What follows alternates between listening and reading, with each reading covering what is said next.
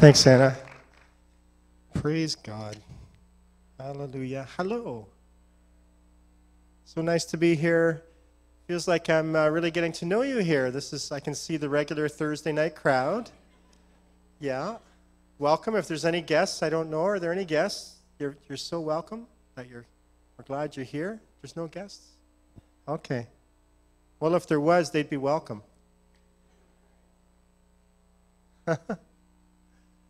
Yeah, like Anna said, you don't want to be looking at all the stuff that's going on in the world. I think the worst thing that's going on right now is Tim Hortons is actually thinking of canceling Roll Up the Rim. Rolling Up the Rim is not canceled. Oh, praise God, it was fake news. Oh. So we're still doing Roll Up the Rims. That's great, because, it's good for a free coffee once in a while, right?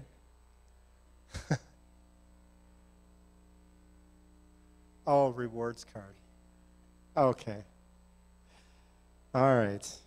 Well, praise the Lord. Yeah, beautiful presence of God. Love it. Love worshiping with you guys. We're the body of Christ together, right? Amen. And it's so awesome. When we worship together, something happens. And definitely true what Anna said. Anna, everything you were saying tonight, man, bang. Bam, bam, bam. Yeah, it was so good. You should be preaching. Do you preach? Sometimes? No? Mm-hmm. Yeah. Just even coming in and just starting to worship, just could sense the anointing. And so thankful for Pastor Paul and Debbie. And glad that they've taken off for a bit. It's just good to do that. Good for the marriage. Amen. So, and that's good, and really appreciate Pastor Paul and Debbie to allow me the privilege of coming and teaching, preaching. We'll see what happens tonight. I'm thinking teaching, but you never know. But I want to talk to you about a very sensitive subject tonight. I'd like to talk to you about your weight. I do. See, I told you it's sensitive. But it's good. You should be sensitive. We should all be sensitive about our weight. Let me qualify that. So not really talking about our physical weight. Everybody's going, thank you, Jesus. On the way over, I stopped at McDonald's. I wish I hadn't. I had a Angus burger. And I took a bite out of it, and it was raw. I know, ooh, it's gross, I know. Brought it back, wasn't upset, just brought it back. Hey, burger's raw. And then it just, the staff just hovered. They're like, what? Like it was almost an impossibility. I said, well, no, look, it's raw, and they gave me a new one, and that's why I was a little late, because I had to wait for another Angus burger. It wasn't because of the detour. That's my confession. I repent. I wasn't really late because of the detour. I had to wait for another Angus burger. And now I'm standing up here talking to you and wishing that I just had gone after service to eat somewhere, because it just, I don't know why McDonald's is just, the older you get, the less you like the fast food stuff anyway, right? But I do want to talk about weight. This morning, and this evening, but I'm not talking about physical weight. I'm talking about the weight that we carry. And so this message is actually entitled "Carry Your Weight." Carry your weight.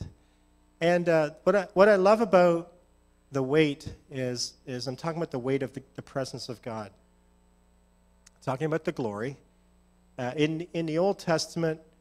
When it talks about glory, it's the word kabod, which means, it actually means weight. It actually has weight. And tonight, hopefully, I want to teach you a little bit out of the book of Ephesians, mostly, just to realize what we've been given as a church. I want to encourage all of us tonight just to give you courage tonight that you're all heavy. You really are, but in a good way. And tonight we're gonna end up, hopefully at the end of the night, just rejoicing that we're heavy. Because we need to be. Well, we are. We don't just need to be, but we are. If you've accepted Jesus Christ as your Lord and Savior, if you've been filled with the Holy Spirit, then I have good news for you. You are heavy with the presence of God. And I want to teach you tonight how to handle that weight. It sounds so funny talking about this because you think physical weight all the time, but it actually has a spiritual truth to it. And there is a way, there's a weight that we've been given, and there's a way that we can walk in that weight, and there's a way that we can use that weight. A lot of people today, they throw their weight around, don't they? And we don't like that, do we? No, that has a really negative kind of meaning to it. People throwing their weight around, and that's not who we are. That's not who Jesus is. That's not what Jesus did when he walked on this earth, but Jesus knew how to carry the weight of the presence of God, didn't he? Yeah, so Ephesians chapter 4, verse 1, just going to jump off of that. Ephesians 4, 1. The Apostle Paul talking to the Ephesian church. The Ephesian church is mentioned in Revelations, isn't it? Do you know what Jesus said to the Ephesian church? Do you remember? The church in Ephesus, you've lost your first love. Is that the right one? Yeah. You've lost your first love. But praise God, he wrote the book of Ephesians. Got them all straightened out. It says in the English Standard Version, it says, I, therefore, a prisoner for the Lord, urge you to walk in a manner worthy of the calling to which you have been called. And, to understand that calling, I should probably go there myself. To understand that calling, I'm just going to read a little bit back from Ephesians 4. Sorry, I was telling everybody else to turn there, and I didn't turn there. You know what else I really miss here, Lisa, is teaching you guys Bible school. Right, Melody? Oh, my goodness. That was so much fun.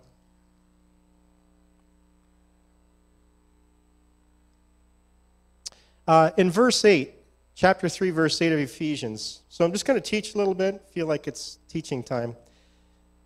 Though I am the least deserving of all God's people. You know why the Apostle Paul said that, right? He said that in Corinthians as well. Because he never forgot that he's the one who killed Christians. And he also realized that he was the only apostle. He felt like in the Corinthian verse, he actually says, I feel like I'm an apostle like coming into it late. Because all the other ones, they all saw Christ physically. Now, he did too, but it was much later. But he says, he says that he's the least of all the apostles. He's the least deserving of all the apostles. But what he says after that is, he says, he graciously gave me the privilege of telling the Gentiles about the endless treasures available to them in Christ. So this is us. He's telling us about the endless treasures, and he says he was chosen to explain to everyone this mysterious plan that God, the creator of all things, had kept secret from the beginning. But now it's revealed to all of us, right? The very next verse says God's purpose in all this was to use the church to display his wisdom in its rich variety to all the unseen rulers and authorities in the heavenly places. Now, some people think that this actually means the demonic, but it actually doesn't there. If you study, I studied this out, it could mean, but it doesn't actually specifically mean the demonic there. It actually means the angels in heaven and different authorities that God has established. And we need to realize this, that there's a weight. When we talk about the weight of his presence, that's partially talking about authority. There's an authority that has a weight upon us. And so here he's telling us that Even the angels in heaven, I don't have time, but I could show you other verses. Even the angels in heaven are marveling at the church, and they're marveling at us. I think it's so awesome to think the angels, these are the ones that you read about, these beings that God created, that you read about in Revelation, where it says that there's millions upon millions of angels that are praising and worshiping and singing before the throne. And they're praising God. But they're marveling at us, the church, right? And they have weight. How many know angels have a weight?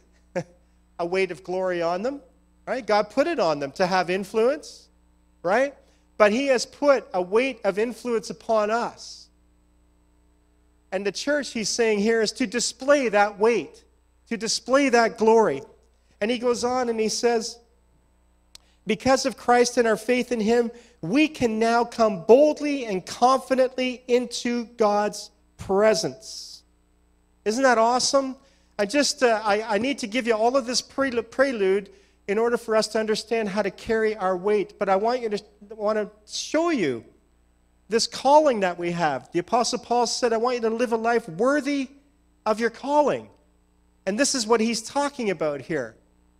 Worthy of the calling. Wow. We are a church. We are a people that can come boldly before the throne of God. Now, I want you to understand what that means.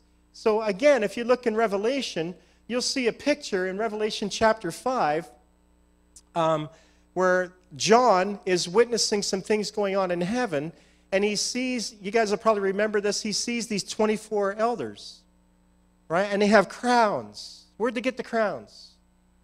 Where'd they get the crowns from? It's an obvious answer. You only get the crown from Jesus, okay? And we're going to get crowns. We're faithful, amen? Right? You've been taught this stuff? Good?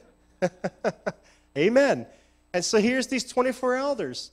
And he sees the picture of them bowing before the throne of God and laying down their crowns. Right?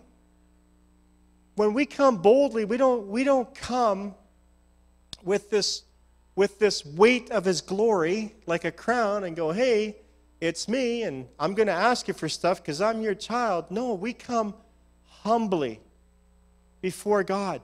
When we face the Almighty God,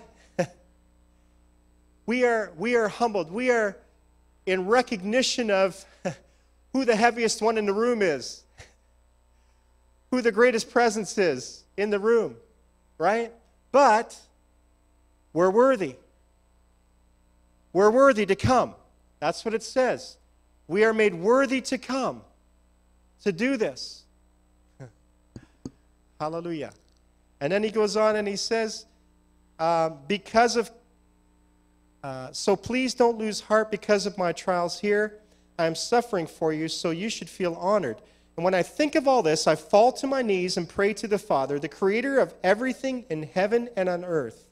I pray that from his glorious, unlimited resources, he will empower you with inner strength through his Spirit.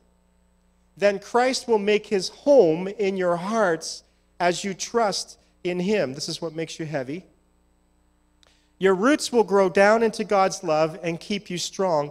And may you have the power to understand, as all God's people should, how wide, how long, how high, how deep his love is. May you experience the love of Christ, though it is too great to understand fully. Then you will be made complete with all the fullness of life and power that comes from God. Now all glory to God, who is able, through his mighty power at work within us, to accomplish infinitely more than we might ask or think. Glory to him in the church and in Christ Jesus through all generations, forever and ever. Amen. Therefore, I. See, that is all the therefore. You have to read that. When you read therefore, you got to go back and read what it's there for. Therefore, I, a prisoner for serving the Lord, beg you to lead a life worthy of your calling. For you have been called by God. Hallelujah. And I read the version that says to walk in a manner worthy, English Standard Version. Hallelujah. Thank you, Jesus. We have been given so much. We are the church of God. We are the followers of Christ.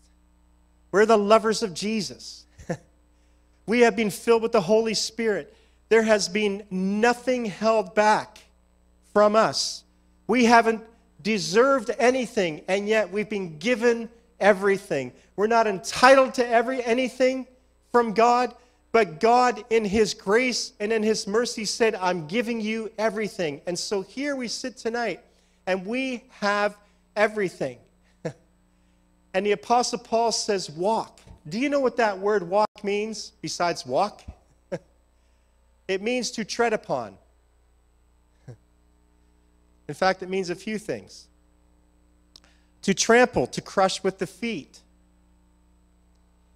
To advance by setting foot upon. And here's a complicated one. Listen carefully. To encounter successfully the greatest perils from the machinations and persecutions with which Satan would fain thwart the preaching of the gospel. In other words, we're able to advance and propel through every attack of the enemy. Nothing that's formed against us is going to prosper. We can tread upon all of it. That's what it means. Hallelujah. This is who we are. And then finally, just to tread underfoot or to trample upon. It comes from the same word is used in Luke 10, verse 19, where it says, in the King James Version, it says, behold, I give unto you power to tread on serpents and scorpions and over all the power of the enemy, and nothing shall by any means hurt you. How many know the heavier you are, the more you can crush stuff? Come on. The heavier you are, the more you can crush stuff, right? You ever like popping those bubble wrap things? You have more weight than that. You ever like stepping on a pop can? I do. Crush the pop can, right? You have more weight than that. The weight that we have is so heavy, it has the authority to crush every work of the enemy. That's the kind of weight that you carry. Aren't you encouraged? Don't you have courage tonight to be able to walk like that? That's what the Apostle Paul meant. Now let's go back, because we're teaching here, Sunday school. In Ephesians 4:1, it says, therefore, I want you to, or I beg you to walk. To walk, to tread upon. That's what he's saying. He's not just saying, just go for a walk. He's saying to walk, to tread upon, to crush every attack of the enemy, to step over. And not only that, but to remember how God told Abraham that every place that he set his foot, and he told Joshua that too, he said, that's yours. I'm giving that to you. That is, see, the way that you walk is the way that you fight. So Abraham, if you remember the story, when God gave Abraham the vision, Abraham had to walk it out. He didn't just sit in a tent and go, whoopee, I got a vision and all this land. He's giving me all this land. What land? Well, you got to walk it. You got to walk it to understand it. It's not just a matter of saying it, but it's a matter of walking it out. And so Abraham, the Old Testament is a physical picture of spiritual truths. Amen. Of this side of the cross. And Abraham walked, you read it, he walked everywhere, and just about everywhere he went, I think I preached that once here, he built altars and worshiped God and thanked God for every place that he tread upon. And he had authority, and what happened when he did that? He carried weight. I'm teaching you a principle here. He began to gain weight. He got fat in the presence of God. Right? How do I know that? Because he gathered allies, didn't he? Why? Even though they were not his people, he gathered allies. Remember the ones that he gathered together when Lot got in trouble, and he gathered a bunch of his allies and said, we need to fight? And what happened? They said, yeah, let's go. Why? Because Abraham had weight. He didn't push it around in a negative way, but when it came time to apply the weight, let me say it again. Are you hearing this? Okay, now I'm being prophetic. Stop it. Teach. And when it came time to apply the weight, when is it time to apply our weight? When the enemy comes and tries to attack. When you know that the enemy is trying to stand in your way, to witnessing to somebody, to standing up for a certain right of the kingdom of God and speaking that out loud. That's the time when it's time to walk, when it's time to tread upon, when it is time to apply your weight. Jesus knew when it was time to apply the weight in this context. For example, when he came and he saw the money changers in the temple, right? Outside the temple. And what did he do? Right? The next day he comes back. He had made a whip and he flips over all the money changers' tables and he gets them all out of here and he says that my house shall be a house of prayer for all nations. Right? He knew how to apply his weight. Later on he was questioned. Right? Well, what gives you the right to push your weight around? They said, who gives you the right? Who gives you the authority? Right? And what did he say? Wasn't that where he said, well, I'll answer that if you answer this? And he asked him about John the Baptist. And basically he's saying, so you don't think I can do this with the weighted presence of God? Who do you think gave John the right? Start baptizing people. Where did he come from? You know? Well, they wouldn't answer. He said, well, I'm not answering either. We got to know. And you can't be afraid. But this is the beauty of the weight. I love this, about applying the weight. You will know when you need to apply the weight. It's kind of like a jar that's been in the fridge for a while, and it's kind of stuck. You know, the jam jar. Right? And you turn it, and nothing happens. You know, automatically you know, don't you?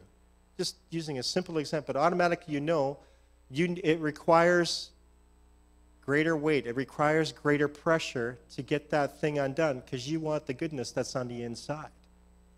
And you'll know. You'll know because what the weight of God's presence, I love this about the weight. We could just go on all night. I won't, don't worry. But I've been on this for probably about 3 weeks now, 4 weeks. But the more that you learn to apply the weight, the more you see how you can operate in your weight, the greater the goodness of God is revealed to you. You'll see such a goodness of God. And the weight isn't, you know, when Jesus flipped over the tables, he wasn't trying to scare people away. That was something that rose up in him. Right? For righteousness' sake. That's what the Holy Spirit does. So that's a picture of conviction. Because these people were ignorant and they had turned things around. And he said, this is not right. And this is my response to it. This is my behavior to it. The world will see. See, the world doesn't understand when Christians begin to stand up against abortion or against same-sex marriage or against legalizing marriage. The world doesn't understand that, but that is, you don't have to be ashamed of it. That's simply just your weight being applied. That's all. It's just the weight of the presence of God being applied. See how practical the presence of God can be? See, we can worship like this, and we can glory in the Lord and just exalt Him and everything else, but what that does when we begin to walk, it's given us the exercise, it's given us the strength to be able to tread. Right? See, the world doesn't understand this, you guys. They don't. The world listens to the radio. They listen to the news, the ones that aren't in church. And this is what gives them a perverted kind of weight. They feel like there's this, they've got something to say. They've got something to stand up for. And it's completely the opposite spirit, isn't it? Right? Because the Bible does talk about another kind of weight, a weight that easily besets us. Hebrews chapter 12, verse 1. And the weight of sin. Right? Anyway, kind of veering off here.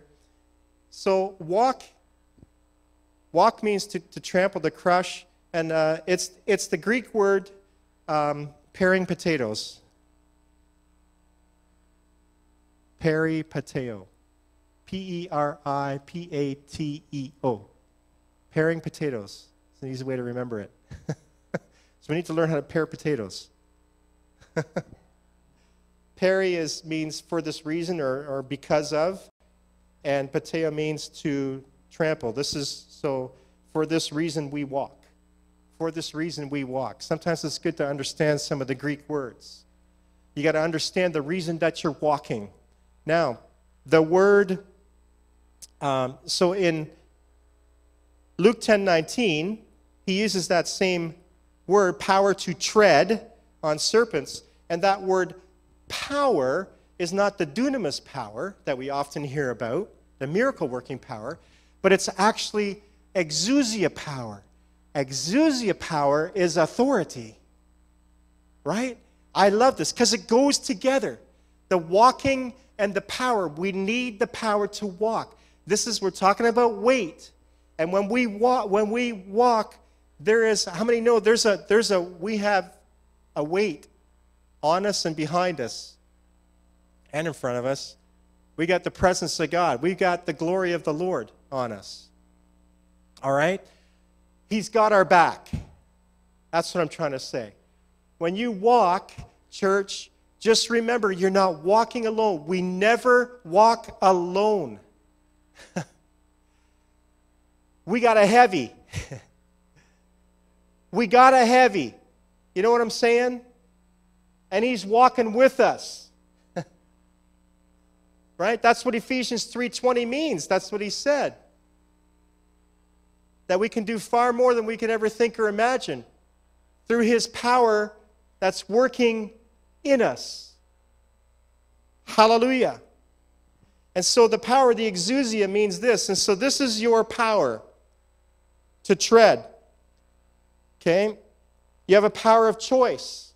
That's a power that comes from the heavenlies. The power to choose the right thing, you guys. We need this kind of weight. Don't we need this kind of weight? I know this doesn't sound like, oh, where's the miracle? This is a miracle. See, before it says, before we knew Christ, we were slaves to sin. I don't know about you, but I know what that means. That means I thought I had a choice, but I really didn't have a choice. Pretty much just following my sin nature until that nature changed by me receiving Christ into my heart.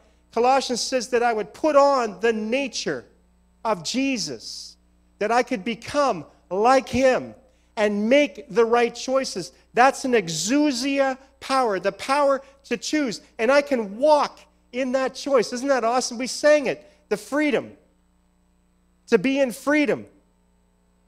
Every choice, every exousia choice, every power choice that we make for freedom gives us a heavier weight, increases the weight of the glory of God so that we're not just crushing bubble wrap or pop cans, but we're crushing the enemy. Hallelujah. Hallelujah. How many know that if you make the wrong choices as a Christian, you just don't seem to have that weight that you need to tread? Do you? No, you don't. No, we don't, Pastor Harry. But you do, because you're making the right choices. And praise God, the best choice that you made was a choice that you didn't even make. So we got to understand, I'm going to talk about worthy in a minute. I'm saving the best for last. John 17, Jesus says, you didn't choose me. I chose you. I chose you to bear fruit. You didn't choose me. I chose you. Now, you had to make the choice to accept his choosing. Kind of like on a baseball, some pickup baseball game. And you got 20 kids. You pick out 2 captains. Maybe you don't like the one captain, and he picks you. You've all been there, right? As little kids, it's like, well, you don't like those ones he's picked. He's like, no, I don't want to. But he chose you. He chose you. But you still got to choose to say, oh, okay, I'm coming on your side. Jesus is like, good choice. Hallelujah. And it means this. It even means a physical and a mental power. Whoo! Man. There are so many mental issues today. So many physical issues today. Man, we need the weight of God's presence, of God's glory upon us to strengthen us. Right? Even Paul tells Timothy, bodily exercise is okay. It's all right. But how much better is that spiritual exercise? Right? And we have that power. We have that ability that God puts that weight of his presence on us, and it renews our strength. Right? Number 3 definition of exousia, the power of authority, influence, and of right, privilege. So it's the power of influence and privilege. That's a good weight. Influence and privilege. How many know Jeff Bezos? Jeff Bezos, Amazon. Isn't that the Amazon guy? You don't know the Amazon guy? He is one of the richest men, if not the richest man in the world today. He's got some influence, and he's got some privilege. He's got nothing on us, because pretty sure he's not saved. Just bought a house, one of the most expensive houses ever purchased, for $165 million or something. I don't know, something like that. But he makes ridiculous amounts of money every minute. Saying that to say this, we have so much more power and influence.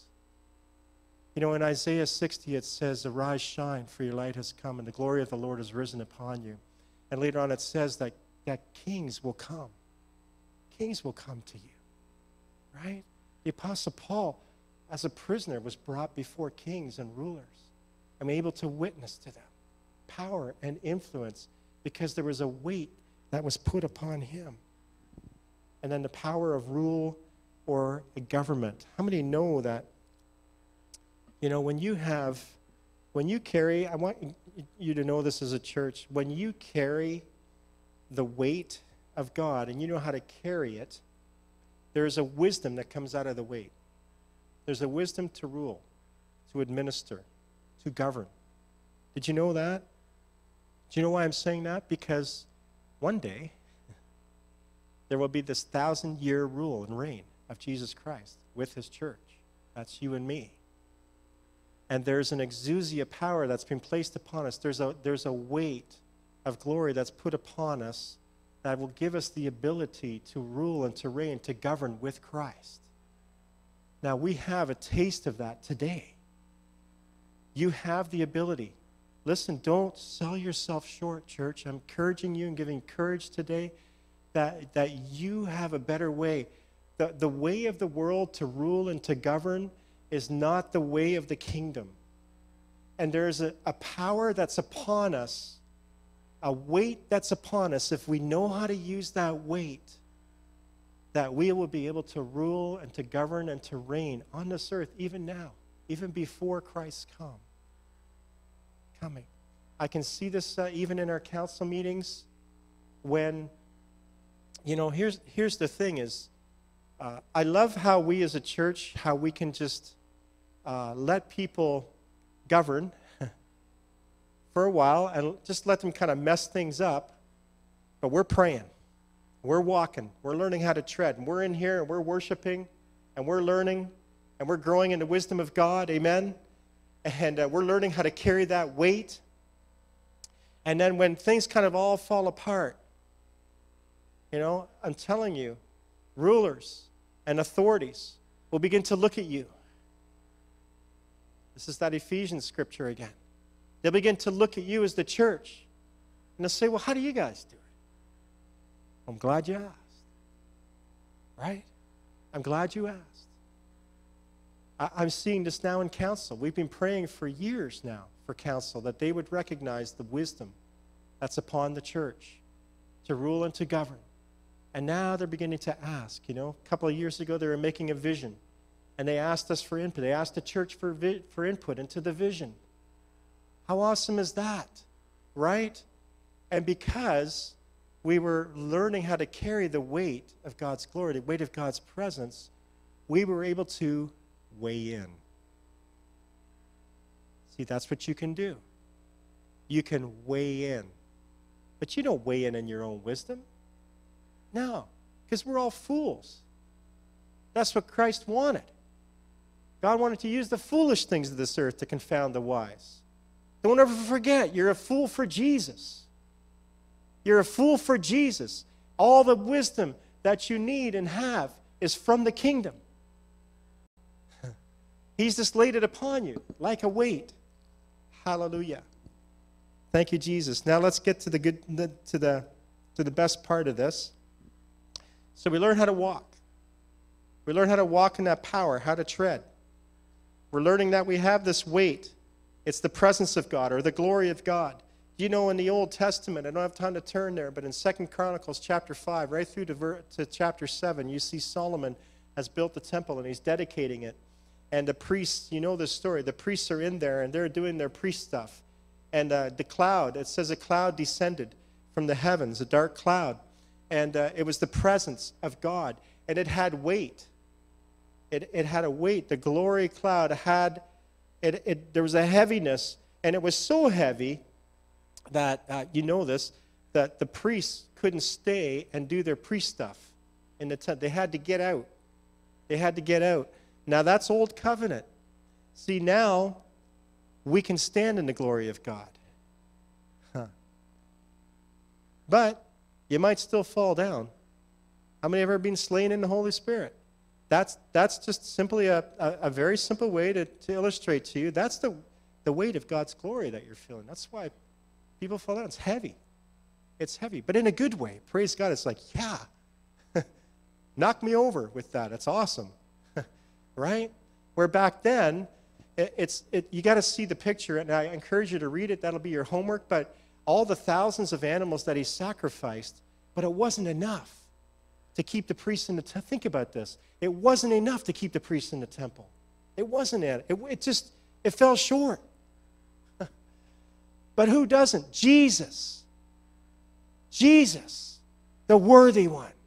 Jesus, who in Revelation chapter 5, again, there's a scroll that John sees, and there's an angel saying, who's worthy to open this scroll? And it went quiet, and John starts weeping. And the angel says, why, stop weeping. Oh, there's nobody worthy to open the scroll. But then you see a picture. He sees the lamb that was slain. And then he sees the lion. He says, Jesus is the one that's worthy. Worthy of what? Jesus is the only one in heaven that's worthy to open the scroll that releases judgment upon this earth. Whew. Right? That's heavy. Say, that's heavy. You better believe that's heavy. Right? But here's what worthy means. So Paul says he wants you to walk worthy of your calling. So here's what worthy means. It's the word axios. It means weighing, having weight, and here's the best part, having the weight of another thing of like value worth as much. Having the weight of another thing of like value worth as much. Now, 2 Corinthians chapter 5, I'll show you this very quickly. 2 Corinthians chapter 5 says, we have been reconciled with God through Christ. Reconciled. That means we were down here, we were worms without God. There is nothing in us that was worthy. Okay? Romans 3:23, all sinned and came short of the glory of God. Amen? Right? But because of Jesus, he reconciled us. In other words, he brought us up, not being as God, but being on the same level of where God is, heavenly high places, right? Because of Christ. Ephesians, again, Paul teaches, and he says, man, he's brought you up to a place where he's seated you in heavenly high places with Christ Jesus, who is seated next to the Father, right? How many know we carry a lot of weight? We do. That's what worthy is. So when Paul says to be worthy, there's nothing that, there's no way that we can do anything, behave in any manner outside of Christ that is going to give us the authority, the proper authority to walk, to tread upon, to have exousia power, authority, and have any kind of effect. Right? But Paul says, if Paul said it, that means it's possible, right? If Paul's asking us to do it, then it means it's possible. Well, it's only possible through Christ. And here's the question. Are you worth it? See, in Philippians chapter 2, basically it says this. It says that Jesus came as a man, and it says, and he did not take equality with God as something to grab a hold of. Did you get that? So he left that place of all worthiness, and he became as a man, equal with you and I. You got to see this. He took on our weight, the weight of sin, so that he could bring us back to a place with the Father. He had to do it because we couldn't.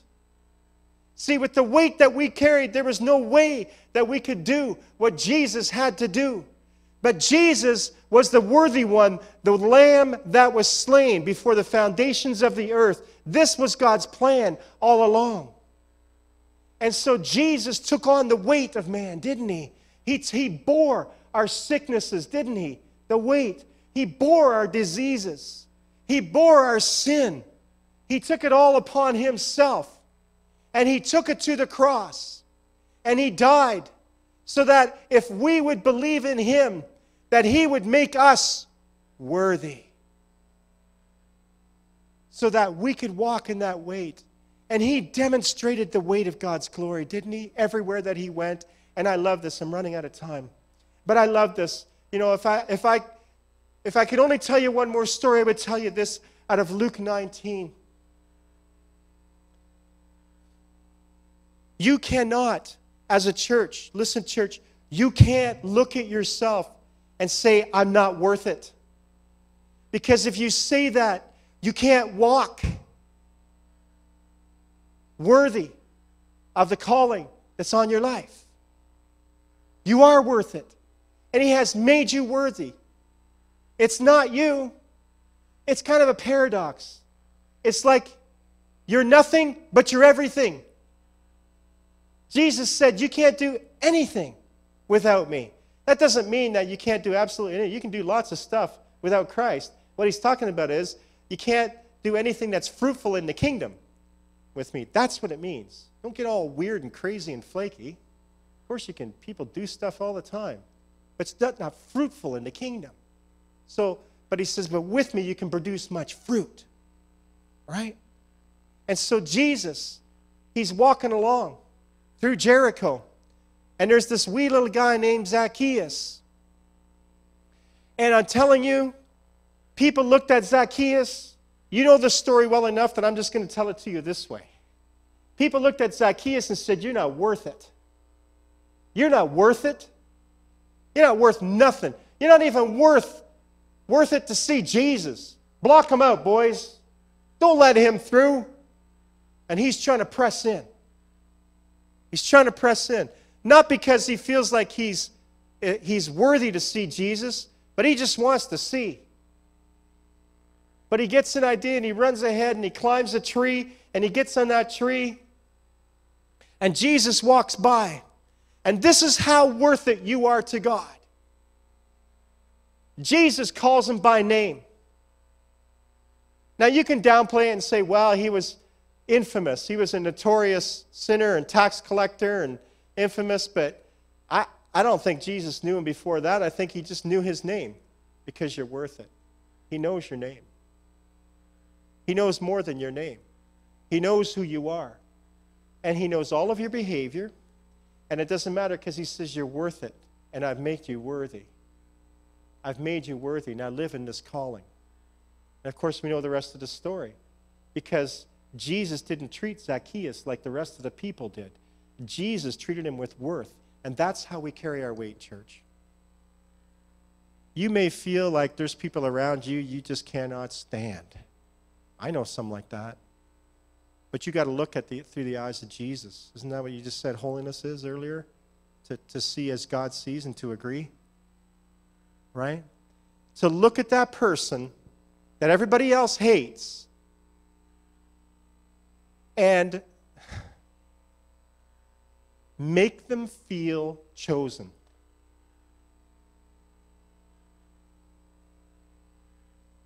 Because we just learned. You didn't choose him, he chose you.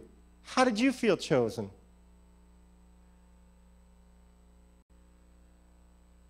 You heard God calling in some way, didn't you? You heard his voice.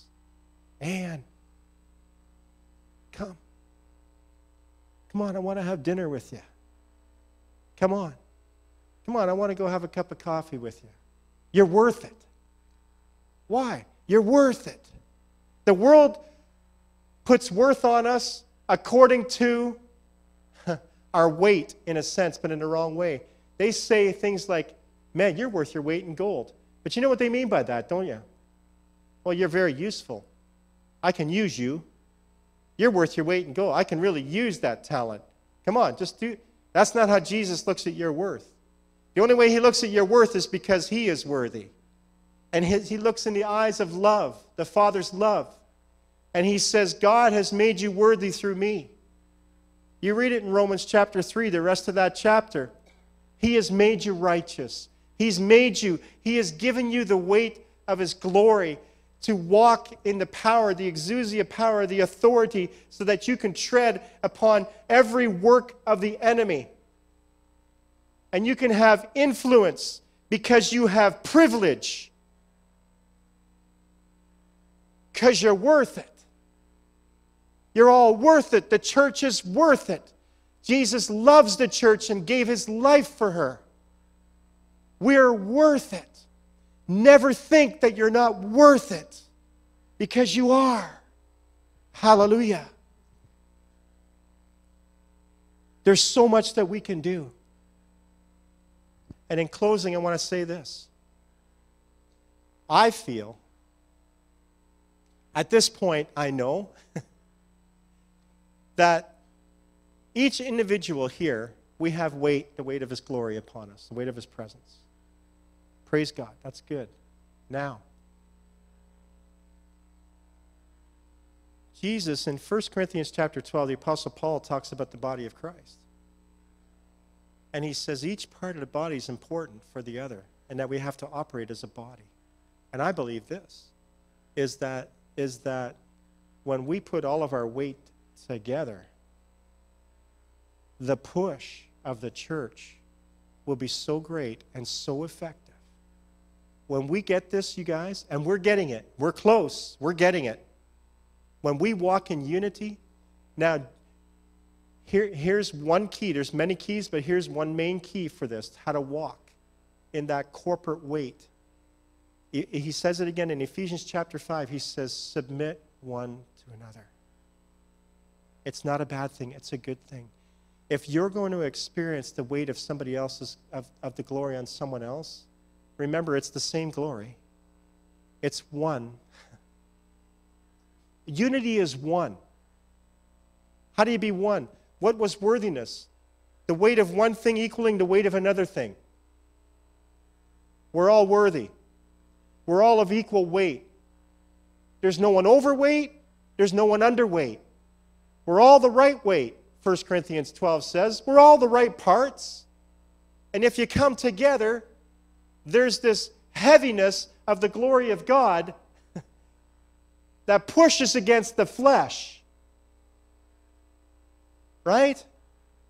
And allows people, when the flesh is pushed away, right? I'm talking about evangelism, discipleship. When the flesh is pushed away, people can see the Spirit. We're not called to walk in conformity. We're called to walk in transformation.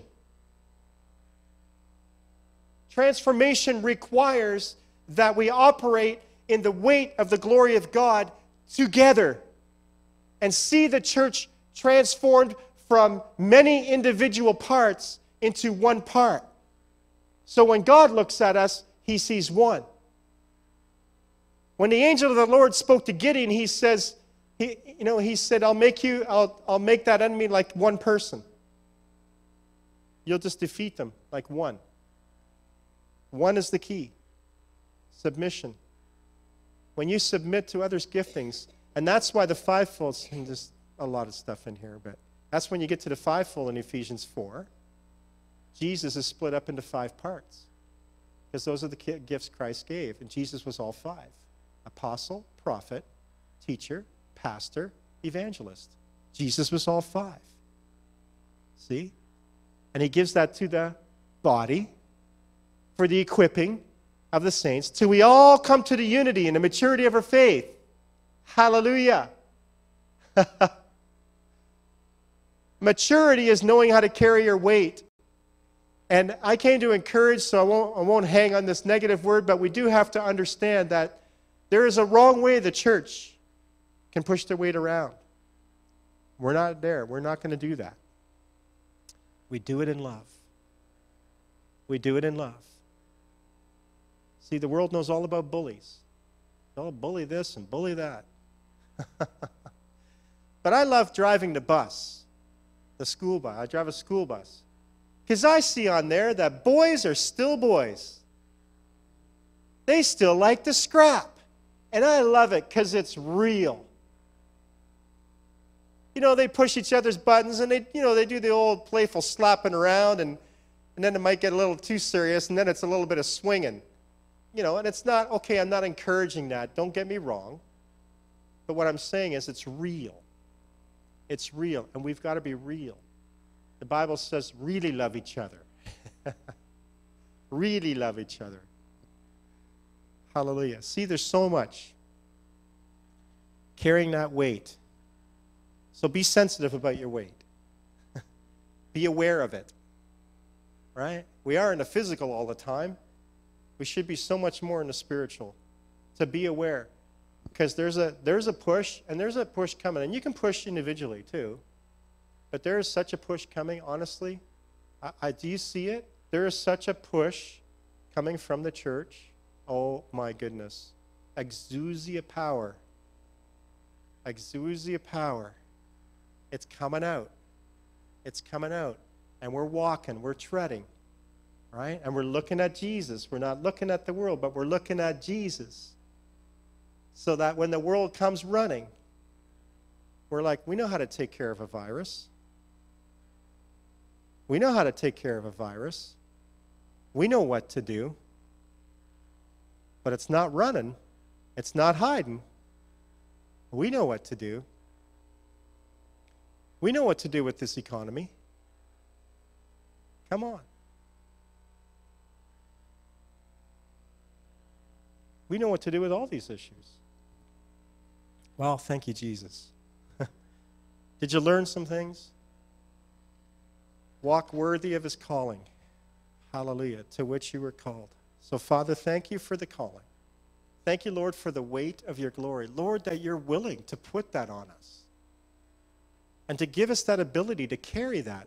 Lord, you've made us worthy. In other words, Lord, you have put a weight within us that can push on the weight of your glory. And I thank you, Father, for the things that are exposed in that, and the things that are revealed, the hidden things, the mysteries of the kingdom. I thank you, Lord God, for the mystery of being one, that we're beginning to understand it, Lord God, as we put our weight together, Father God, that you have created a church that's heavy in the presence of God. And Lord, that's what we desire. In the mighty name of Jesus, I pray. Amen. Amen. Well, thank you, church. Praise God. Walk out of here heavy.